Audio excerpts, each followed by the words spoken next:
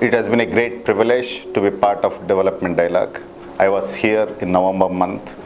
I went around the field.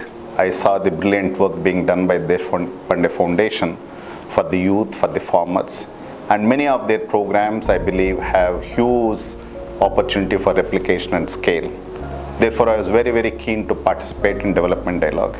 And I was privileged to be part of the panel today, and where we discussed reimagining of various development dimensions, and particularly skill development, on which I was the panel. I think the thought of reimagining the impact itself is very, very critical and very important, very timely. Reason being, many of us in development sector keep doing a lot of work, but within our own limitations as centers of islands or excellences.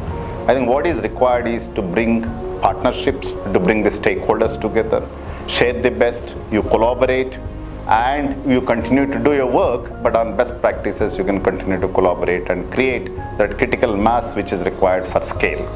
So one of the critical components of reimagining the impact is the scale, and I talked about in the panel that as far as skills is concerned, we need to be focusing on skills being embedded in formal education systems, technology being used for imparting skills at a scale, and focus on informal, non-formal self-employment sectors which account for a large number of jobs in this country, and above all bringing the industry, the employer, to lead the initiative, because the alignment with industry's requirement and what we teach in vocational skills institutes will be a great opportunity and win-win situation both for the industry as well as the training providers.